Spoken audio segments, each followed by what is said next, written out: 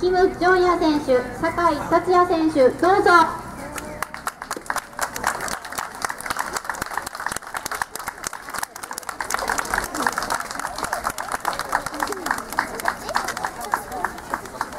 キム選手、坂井選手、今日はバスの日イベントへお越しいただきありがとうございます。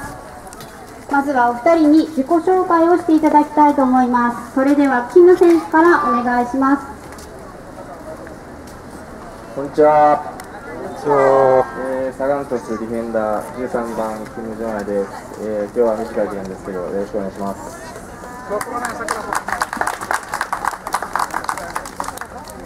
サガン鳥栖のディフェンダーの5番の坂井達也です。よろしくお願いします。ありがとうございました。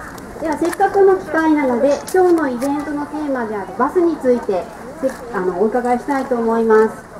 お二人それぞれ何かバスについて思い出とかがあったらお願いしたいと思います。キム選手から何かありますか？バスはあんまり乗らないんですけど、高校の時はよく乗ってて、高校の、全国大会の予選の高校選手権の予選の時に、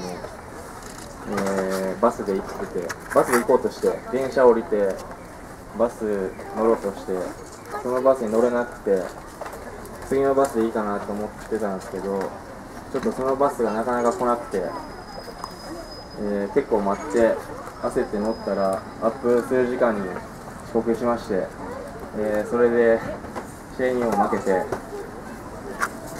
それで高校サッカー終わったんですけど、いい思い出じゃないんですけどバスの思い出というとこの思い出が一番に思い浮かんだので、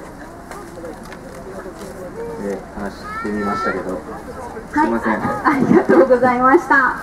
では坂井選手お願いします。僕もあんまりバス乗ったことないんですけど、小学校の頃通学路にバスが通ってて、それをみんなでバス停からバス停までバスと勝負するっていう遊びをやってました。そのぐらいです。はい、ありがとうございました。それでは選手お二人との撮影会に移ります。場所はですね、あちらのサガン鳥栖バス前の方になります。整理券番号1番の方からご案内しますので、整理券をお持ちの方はお集まりください。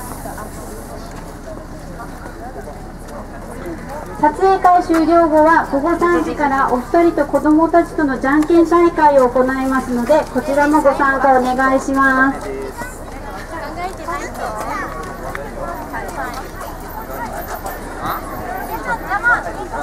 はい、番号札をお持ちの方、整理券をお持ちの方、こちらの方にお並びください。では